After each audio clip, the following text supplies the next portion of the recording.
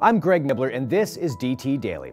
Coming up, Facebook's Mark Zuckerberg announces plans to bring internet access to the world. Netflix rolls out a new way to organize your favorite videos, and Google debuts its next big idea in e-commerce. Facebook announced this week a plan to connect the entire world to the internet.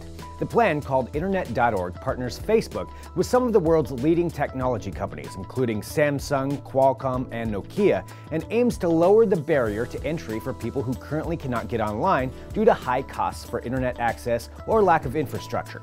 According to Facebook CEO Mark Zuckerberg, the plan will center around mobile internet access and involves plans to make networks more efficient and affordable.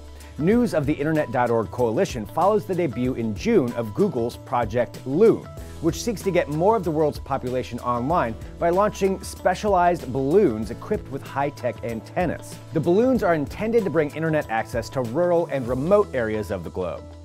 Attention Netflix users, what's old is now new again. It is now possible to curate playlists of all the movies and TV shows you want to watch. Dubbed My List, the new feature announced earlier today lets Netflix users save titles to a new row or gallery on their Netflix interface. To add new video content to your My List selections, you'll just simply click the Add to My List button.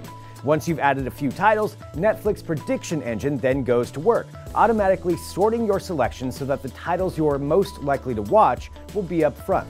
Content that goes unwatched for longer periods of time will be pushed lower in the list. My List will be available to Netflix users worldwide within the next 2 weeks. Do you have a skill that you want to market? Well, now Google has a new way for you to make some extra cash with a new service called Google Helpouts. Advertised as a way for web users to get real help from real people in real time, Google Helpouts connects experts with people in need of help or information through its peer-to-peer Google Hangouts system. Anyone with expertise can post what types of lessons they can offer. Users who are looking for answers can then browse the Google Helpouts system and find someone who can teach them what they need to know. Helpout categories currently include everything from home and garden and computers and electronics to art and music and cooking and education. So far, Google has only posted policies and support pages about Helpouts and has not yet announced a launch date for the service. And that's DT Daily for today. We'll see you tomorrow.